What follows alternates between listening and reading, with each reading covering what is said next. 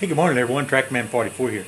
Every now and then you get an opportunity to upgrade some of the stuff in your shop, and though I really didn't need this thing here, I chose to go ahead and pick it up and install it in the new shed.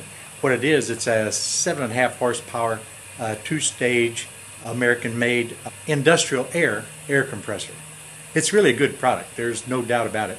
But did you ever wonder what you do to check and make sure that the efficiency of the compressor is still what it should be? You can refer to that as volumetric efficiency, simply because you have to have a certain factor to determine whether or not it's worth continuing to run a compressor as it gets older and older. Now this one here is not that old, but what you can also do is use that to record over the course of a number of years if that machine is actually wearing down to where it needs pistons and rings, or just a ring job or something like that, or the valve plates or whatever replaced. There's a calculation that you do, and what I've done is I've just finished wiring this thing in. I run 70 foot of conduit and about 70 foot of number 8, because it does draw 21 amps. 21 amp is okay on number 10, but if I'm on a project that makes this thing run a lot or continuous, that number 10 might have a tendency to warm up. So I thought, well, you know, we just run number 8 and be done with it. So that's what we did, in 1-inch conduit with plenty of room inside the conduit for heat dissipation, and also just to pull it through that physical distance with only 2 sweeps. There's a calculation that you use.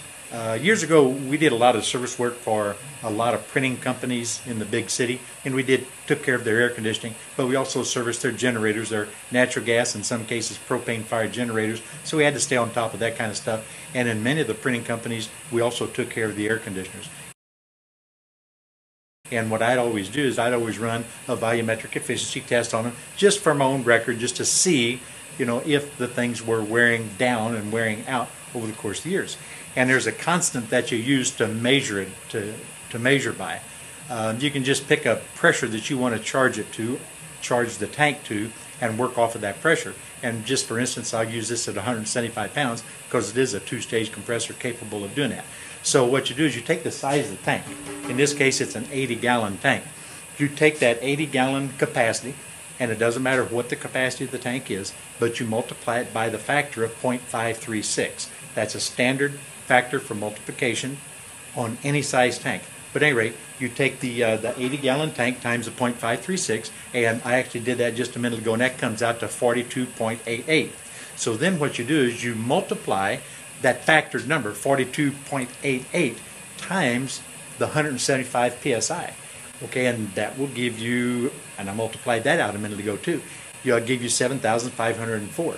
Now what you do is you take the number of seconds it took the compressor to pump it up to that pressure that you wanted to check to, in my case 175 pounds. So you take that number divided by the number of seconds it took to attain and shut off.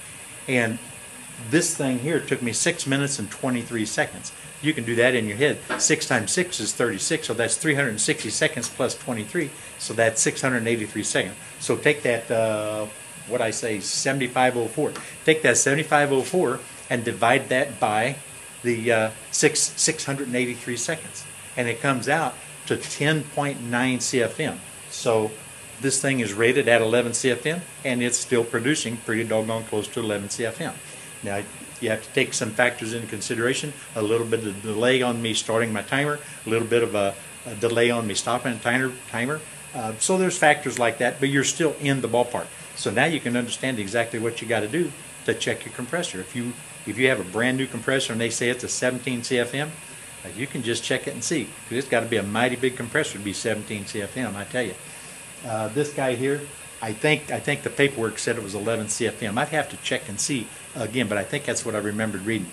But this one here is really, even though it's several years old, it's a dead nut right on it.